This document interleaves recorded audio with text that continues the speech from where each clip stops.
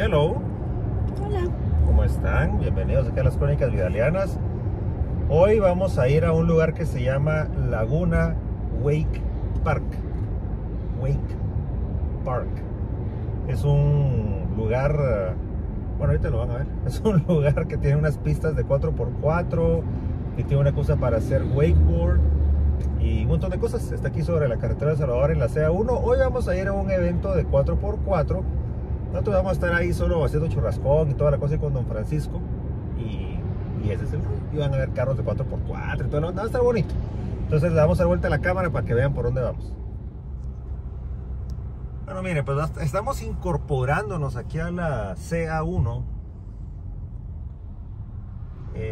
Y estamos justo a la altura. La gran, no sé si salió ahí un Porsche despepitado, pero bueno, estamos saliendo aquí a la altura donde está el Pais. Miren, aquí a la derecha está Pais y un centro comercial que se llama Ecoplaza. Eso es lo que tienen aquí a la derecha, para que tengan ustedes referencia. Entonces estamos ahí en Pais, Ecoplaza, y justo, si no estoy mal, después de la Texaco, que es la que van a ver aquí, es donde está el parque. Y aquí miren, adelante va Don Francisco en su carro, en el que hemos ido a un montón de lugares. Es ese. Entonces ahí justamente está el rótulo. Vamos a poner aquí piderías. Venimos también con Don Herbert ahí atrás. Miren, ahí está, y ven, el rótulo dice: bienvenidos a Laguna Wake Park. Ahí está, Entonces yo me imagino que aquí recto debe ser la entrada. No sé por qué Don Francis dio la vuelta ahí. Ah, es que ahí están sus otros compañeros. Miren, aquí es el punto de reunión. Sí, pues, ahí están los demás, miren. Entonces vamos a hacer la reunición aquí. Y seguramente luego ya entramos al parque.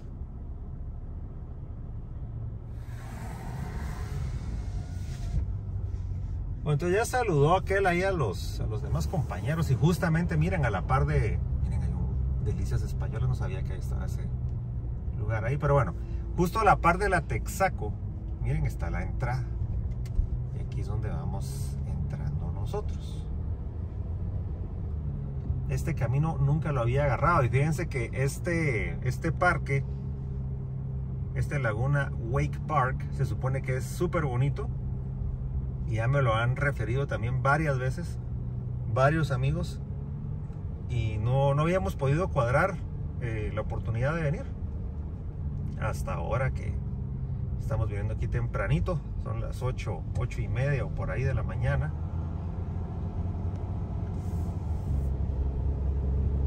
Y vamos aquí ya enfilándonos hacia la entrada de Laguna Wake Park.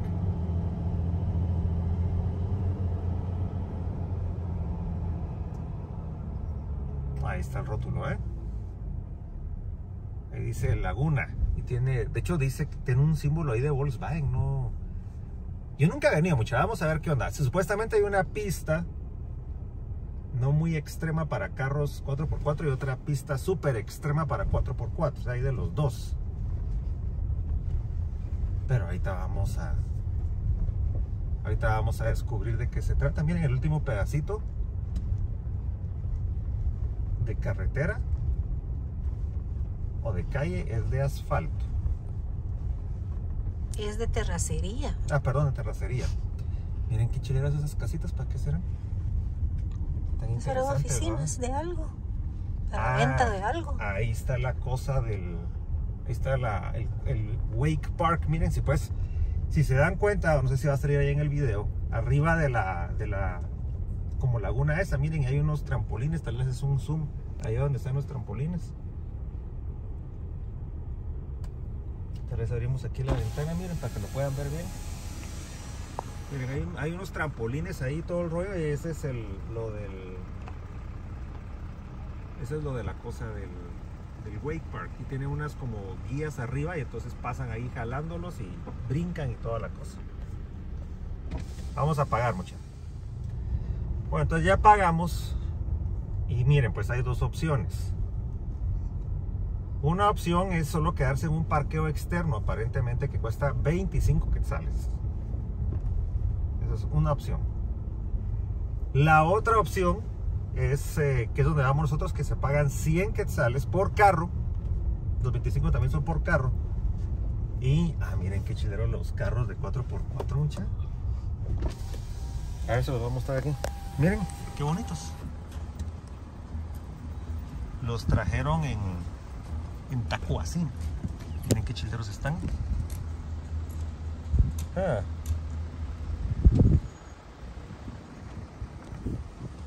Ok.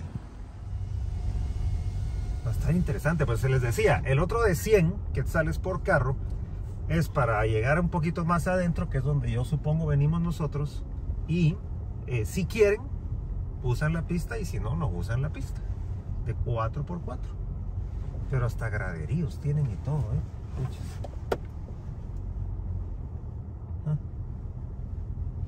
Qué interesante.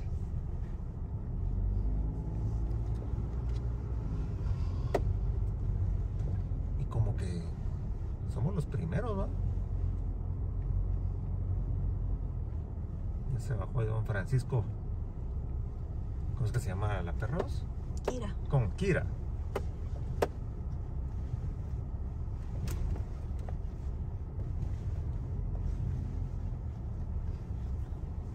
Bueno, vamos a parquearnos. Yo digo que aquí. Quédate un poquito separado para dar chance a poner las cosas, digo yo, ¿no? Vamos a parquearnos. Y precisamente esta es el área de ubicarnos de parqueo para los que querían usar la pista o tal vez no. Y miren esos carrazos que venían entrando. Nosotros fuimos los primeros en llegar a esta área y nos estábamos ahí acomodando, y como a los minutos, ¿qué les digo yo? 10 minutos o algo así, empezaron a llegar más carros 4x4. Estos son modificados, miren, y si se miran así galletudos, así fuertes. Miren cómo subió esa montaña como que nada. Si se dan cuenta, es más alta que el carro la montañita que subió ahí. A veces el video no saca las proporciones o la perspectiva como realmente es. Y entonces empezaron ahí a llegar todos los participantes de los diferentes clubes, porque como les había comentado, esta reunión era de varios clubes de 4x4 de aquí de Guatemala. Entonces llegaron de varias partes del país, cada uno con sus respectivos diferentes tipos de carro, unos stock, otros modificados, otros de una misma línea. Por ejemplo, miren, ahí vienen unos samuráis. Había un grupo que era solo samuráis, había otro grupo que era solo defenders, había otro que era de Land Rovers y así. O sea, había de diferentes tipos, y pintaba que iba a ser una actividad muy bonita. A esas horas de la mañana, como pueden ver ahí en las ramas, sí estaba fuerte el viento, jóvenes. Sí las ráfagas de viento estaban fuertes. Y pues nosotros estábamos ahí preocupados por los toldos y los techos que estábamos poniendo. Nosotros estábamos ya instalándonos. Miren, ahí ya está el carro de Don Francisco ya con su toldo puesto. Pero miren cómo se hace con el aire. Está doña Carlita. Y ahí está nuestro toldo, miren, para que lo conozcan. ¡Charán! Es de Moonfab, se llama Moonshade y funcionó muy bien, muchachos. Les voy a contar más despacio cómo es el rollo. Pero ya estábamos ahí, cada quien agarrando su espacio, su lugar, ubicándose, otros quedándose de tal forma que pudieran salir rápido y fácil para entrar y salir de la pista, ¿verdad?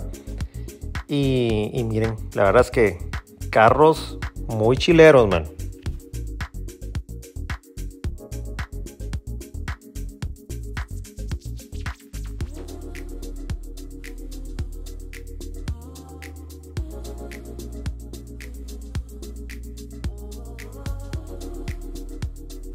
Y fíjense que para mí es súper curioso ver los diferentes tipos de carros que hay, porque habían pickups, habían camionetas, jeeps, de todo. Y todos eran entusiastas del 4x4. La mayoría de carros que estaban aquí en nuestros alrededores, como pueden ver, ya están modificados, ¿verdad? No son así stock, sino que ya tienen sus ajustes, ya están pimpeados, dirían por ahí. Pero una cantidad de gente grande. Yo no sabía que iba a venir tanta gente hoy y se miraba bonito y casi todos se conocían y toda la cosa. Y al no más llegar, empezaron de una vez a meterse en la pista. Yo no sabía por qué y después entendí por qué. Ahí les voy a contar. Pero fíjense que acabamos de llegar y todo y miren, ya habían carros ahí, ¿ve? Pasando en la pista, miren. Ese pedazo de pista estaba justo atrás de donde nos habíamos parqueado nosotros. Y miren ese tierrero que se levanta porque estaba seco y las cantidades de viento eran increíbles. Pero miren, ya estaba la gente ahí pasando. Hay unos agujeros ahí para que pasen los carros, de tal manera que les quedan 2 llantas en el aire.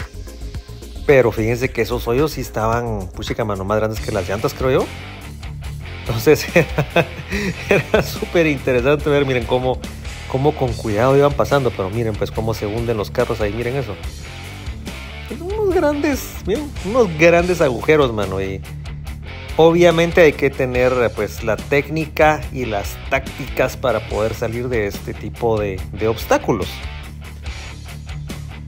Por allá al fondo, miren, habían más partes de la pista y eso. Entonces ahí fue donde empecé a entender de que realmente estábamos casi que en el centro de la pista. Nosotros más o menos, no en el centro exactamente, pero sí estábamos rodeados de la pista. Y en ese momento don Juan Pablo, que es ahí amigo de don Francisco, nos dijo: mucha, vamos a meternos a la pista en mi carro. Entonces obviamente yo sí me apunté.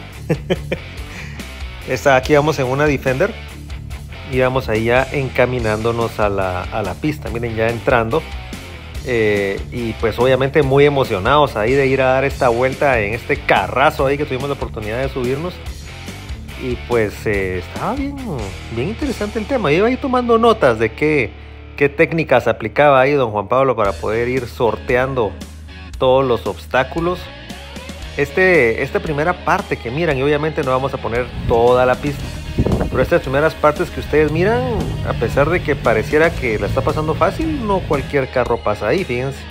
Y eso de que aquí no habíamos llegado a ningún obstáculo así complejo, hasta que miren, ahí hay una zanja así tamaño no vas a pasar.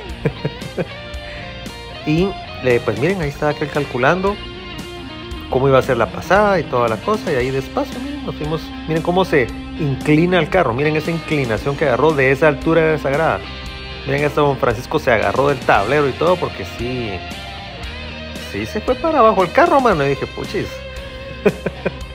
Sí hay que tener nervios de acero para poder pasar esos obstáculos. Pues obviamente, si eso nunca los ha pasado antes, aquellos ya tienen ahí su experiencia de pasar este tipo de obstáculos. Y pues estábamos ahí conversando y platicando que así como jugábamos carritos cuando éramos pequeños, aquí estamos jugando carritos pero de grandes. Miren este gran obstáculo, miren esa grada. Traté de ponerme ahí de lado, me bajé del carro. Miren ahí ese carro en el que veníamos, como para poder darles una perspectiva. O sea, esa grada llega fácilmente a la altura del capó del carro, más o menos. Como les mencionaba, como el video es así en 2 dimensiones, no muy se mira. Y miren este obstáculo que hay ahí, miren la altura. Eso es más de un carro, es como carro y medio, digamos, de altura. Y era otro de los obstáculos interesantes a pasar en esta pista. Habían bastantes, obviamente, pues. ¿Se recuerdan que les dije que no sabía por qué la gente se metió tempranito? Y es por esto, miren, porque ya cuando nosotros entramos ya había cola. Ya había tráfico para pasar ahí. Entonces miren, ahí está la primera grada que les mostré. Miren la altura de eso. Obviamente pues este carro está diseñado para ese tipo de terrenos. Miren, aquí va un jeep tratando de subir esa montaña y no le fue tan fácil. Miren pues, y eso es lo que yo les mencionaba de los tipos de carros. Luego fuimos con el que íbamos nosotros. Obviamente me bajé yo para poder grabar a los patojos ahí subiendo. Miren ahí eso, su posicionamiento para poder agarrar eso como se debe. Y ahí miren, ya se dejó ir. Miren con qué facilidad subió como que no había nada. Y aquí estábamos ya, miren, en el tráfico que yo les comentaba. El tráfico se hace pues porque más de algún vehículo, algún carro pues le cuesta un poquito más pasar, pues entonces tiene que ver cómo le hace para poder sortear el obstáculo. Y entonces pues se va haciendo un poquito la cola. Por eso es de que mucha gente, como les mencionaba, se metió desde tempranito, pero está bien, o sea, tampoco es que sea nada de pasar horas de horas ahí. Miren, ahí venía la Defender en la que andábamos nosotros, pasando, miren, zanjas y demás. Y estábamos ahí pensando si se iba a meter. ¿Se recuerdan ese que les mostré al inicio de que tenía unos grandes agujeros como que el tamaño de la llanta? Miren cómo se hace eso ahí. Pues estábamos pensando si se pasaba o no, y entonces ya era así como que un reto pasar ahí, que se iba a venir más adelante. Y justo acá logré, miren, capturar la altura de este obstáculo. Miren, este samurái, cuando quiso subir ahí, se puede ver que es más alto que el samurái. Y esa misma pared, obviamente la íbamos a sortear aquí con la Defender. El samurái pasó, oyen, le tomó un par de intentos, pero lo logró y pasó sin mayor problema. De aquí ya va la Defender a pasar el mismo obstáculo. Y miren, es increíble, va cómo sube eso. Parece araña esa cosa. Llegamos al punto de los agujeros, de los bujeros que les había mostrado desde un inicio. Y ahí viene, miren, el carro en el que andábamos nosotros, a ver cómo lo lograba sortear. Miren, aún miren cómo se hace. Obviamente no le costó mucho la pasada, pero aún así, miren, o sea, las llantas quedan en el aire, man. Pero ahí está, ¿ven? Prueba superada, ¿qué tal? Y fíjense que en ese momento bajó un poquito el viento y dije, es el momento de que el Zanate 1 vaya a hacer su vuelo exploratorio ahí. Y miren la cantidad de carros que habían, y no estaban todos ahí porque habían otro montón en la pista, pues como pudieron ver. Unos entraban a la pista, regresaban acá y así se estaban como que rotando para no generar mucho tráfico. Pero miren qué montón de carros habían en la pista, muy bonito. Y teníamos que ver obviamente la perspectiva, o tratar de ver la perspectiva completa, a ver hasta dónde podíamos subir, porque miren la cantidad de viento que hay. O sea, miren el viento que se mira ahí en los árboles. Entonces, a ver hasta dónde podíamos subir con el Zanate 1 y poderles mostrar la perspectiva de la pista completa, ¿verdad? De ver hasta dónde llegaba. Yo también tenía curiosidad porque nos metimos a la pista con aquellos y todo el rollo, pero no, o sea, no se podía como que apreciar las dimensiones porque estábamos rodeados obviamente de árboles y de arbustos y toda la cosa. Pero miren, ahí ya empieza a tomar forma la pista. Miren, incluso hay unos carros metidos en la pista y ahí ya se pueden ver todas las pasadas, los obstáculos y demás. Ya desde esa altura ya se mira un poquito más claro. Y fíjense que hay dos pistas, de hecho acá hay dos en uno. Hay una pista para carros modificados, que fue donde entramos nosotros, y esta otra, y la de que llega hasta allá al fondo, miren, esa es para carros stock, para carros no modificados. Entonces está bonito porque si ustedes quieren venir a probar su carro 4x4, aunque no esté modificado, pero quieren ver si de verdad funciona el 4x4 o no, lo pueden traer a esta pista. Miren, es grande. Miren eso que está ahí al fondo, sigue siendo parte de la pista. Entonces pueden traer aquí su carro, le dan una vuelta y unos obstáculos. Si su carro no está modificado, pues lo va a pasar bien en la parte fácil, y luego si está modificado hay una parte difícil. Y acá está, miren, el panorama en los alrededores. Ahí del lado izquierdo, miren, se mira la laguna para hacer wakeboard. Y ese wakeboard tiene unas como poleas que lo jalan ustedes ahí en la laguna, y ahí saltan los obstáculos y toda la cosa. Pero miren qué bonito el panorama, rodeados de mucho bosque, también de muchas colonias. Aquí estamos en el área de Fraijanes. Y miren qué bonitas las montañas y todo esto. La verdad es de que es un lugar muy bonito. El aire estaba fresco, el clima estaba soleado, porque salimos quemados de la actividad, pero bonito. La tierra sí molestó un poquito, pues porque obviamente está este tiempo seco, y con todo el viento pues ahí nos tocó tragar un poquito de tierra. Pero muy bonito, y conste que no es publicidad pagada por Laguna Wake Park. No es publicidad de ellos. Hoy nosotros nos invitaron a este evento, que don Francisco está en este club de 4x4, y pues ahí venimos ya a la actividad.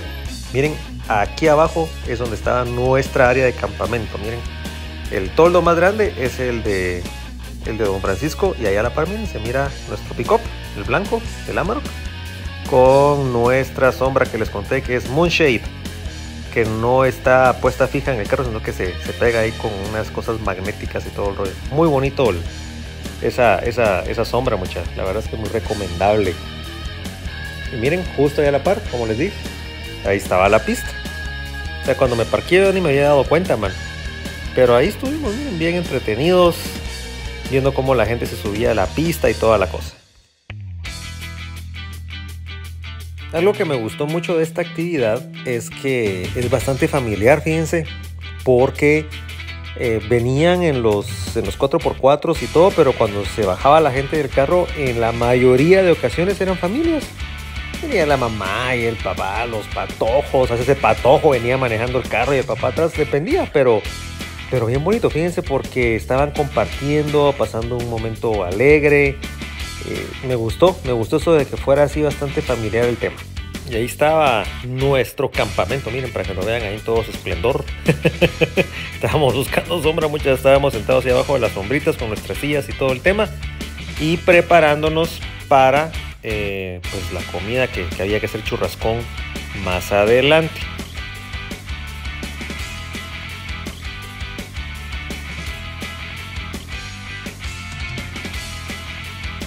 Procedimos aquí con doña Carlita a ir a caminar un poco, a ver qué había y toda la cosa. Y fíjense que otra cosa que me gustó es de que a pesar de que todo el mundo pues llevaba su comida, así como nosotros traíamos carnita y churrasquera, pero si no, aquí venden comida, miren. Vendían pizzas, bebidas, cervezas, ceviches, alegre, había de todo. Miren, ahí estaban ya haciendo ajustes allá a la nave. Miren qué tremendos carros, man. La verdad es de que muy bonitos los carros, man. Sí hay un buen equipo 4x4 aquí en Guatemala, fíjense, de todos los clubes. Yo me quedé bastante impresionado con las naves que habían ahí.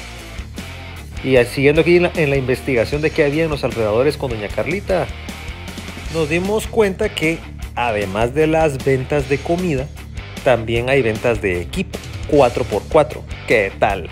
Entonces miren, las personas que vienen aquí a la competencia también trajeron equipos. Hay tiendas de 4x4 en Guatemala y todo el tema, pero a veces no es tan fácil encontrarlas o no necesariamente uno encuentra lo que se está buscando. Y miren, aquí tenían de todo. Miren, equipo para jalar carros, equipo de rescate, implementos para 4x4, para salir de cuando uno está atascado. De todo tenían aquí. La verdad, muy chilero. Entonces, a estas alturas yo ya sabía que en Laguna Wake Park estaba el tema del wakeboard a la entrada. Aparte teníamos la pista de 4x4, pero cuando íbamos ingresando vieron unos graderíos, ¿verdad? Entonces yo estaba con la duda de qué hay enfrente del graderío. Entonces resulta ser que enfrente del graderío lo que hay es esto. Miren, es una pista, otra pista adicional, solo que esta es para motos. Entonces miren, esta es una pista para motos con todos los obstáculos que ustedes se puedan imaginar habidos y por haber. Así es de que me quedé impresionado con este parque, mano, con Laguna Wake Park, porque tiene pista para wakeboard, ¿verdad? Con los obstáculos de agua. Pista para motos, miren, ahí va una de las motos, pista para motos con todos sus obstáculos y todo el rollo. Pista para 4x4 de carros no modificados, o sea, los stocks, los normales. Y pista para carros 4x4 modificado. ¿Qué les parece? Miren, está el club de Defenders, Qué chilero lugar, mano. Yo ni he enterado que existía esto. Muy bonito y la verdad es de que sí, es algo que es muy recomendable.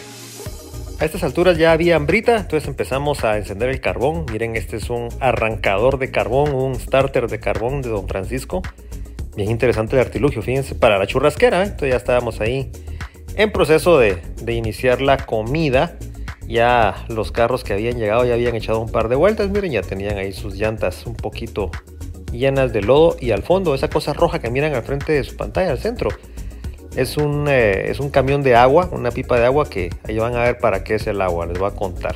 Ya había llegado más gente y toda la cosa.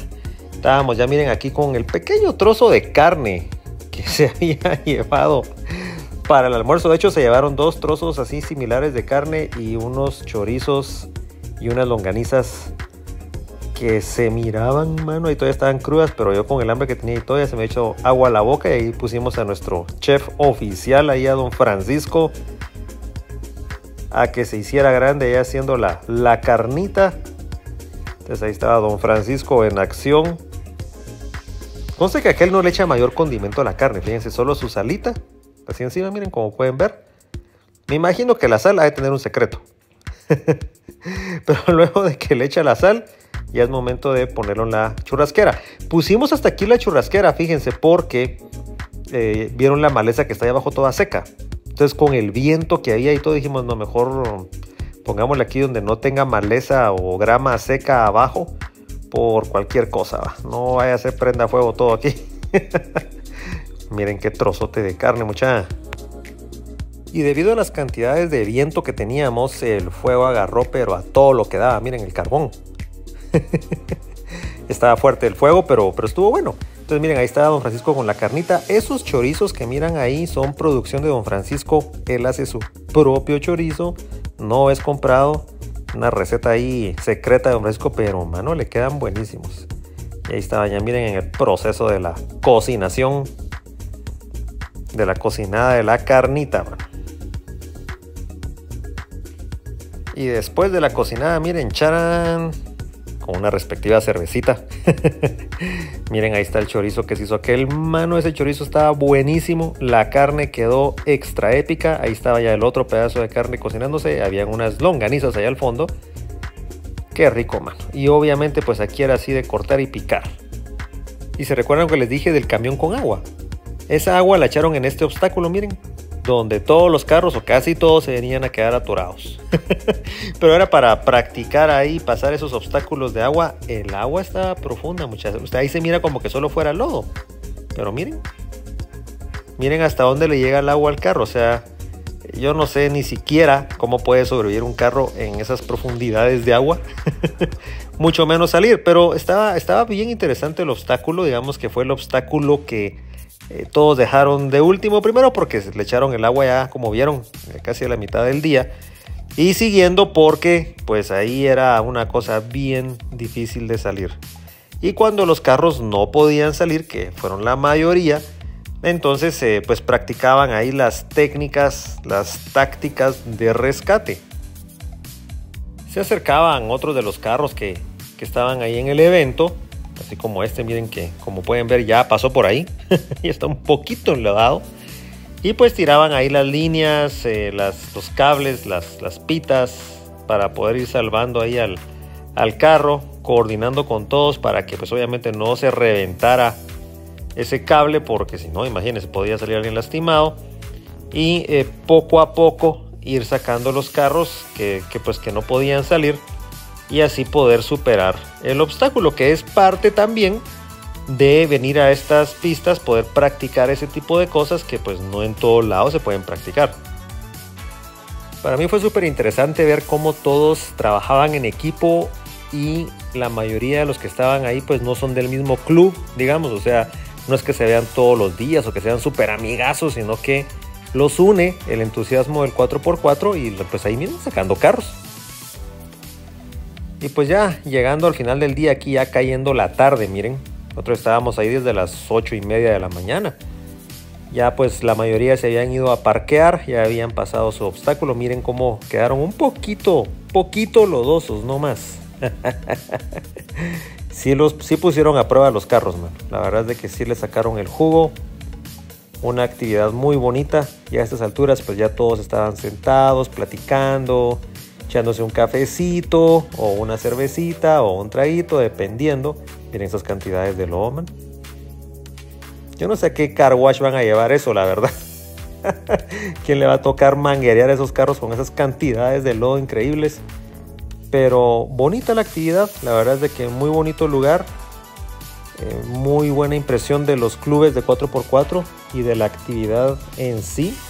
Muy bonito, le agradecemos a don Francisco que nos dejó saber y nos invitó a esta actividad que estuvo, pues la verdad muy bonita, man. Muy chilera. Y si están por aquí en Guatemala y quieren un lugar para probar su 4x4, pues ya saben, ahí está Laguna Wake Park. Lugar muy bonito para poder venir.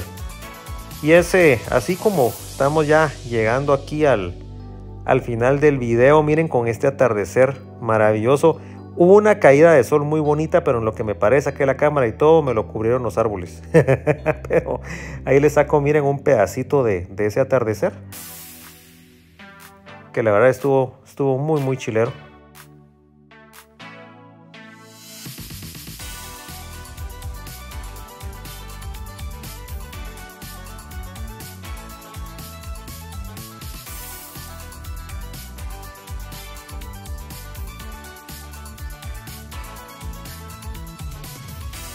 Y con esta, miren, maravillosa vista del volcán de agua, de la cúspide del volcán de agua, en este atardecer chilerón, los vamos a ir ya dejando.